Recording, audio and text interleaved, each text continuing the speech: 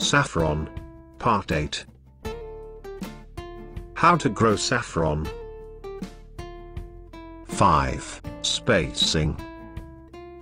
Spacing between corms are largely dependent on their sizes. At the saffron cultivation in Italy, farmers plant corms spaced out at 2 to 3 centimeters and as deep as 10 to 15 centimeters, a technique that gives them a maximum harvest of blossoms and abundant cormlets.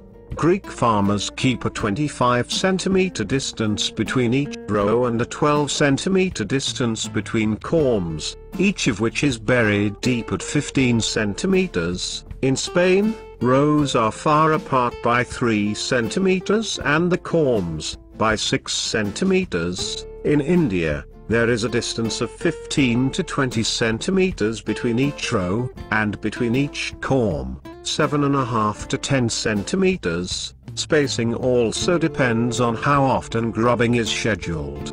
Grubbing refers to the complete removal of saffron corms from the ground to separate the mother corms and the cormlets that have formed and to store them for the next planting season. Biennial grubbing requires a spacing of between 5 to 10 centimeters between each corm. For a longer period, make it between 10 to 20 centimeters.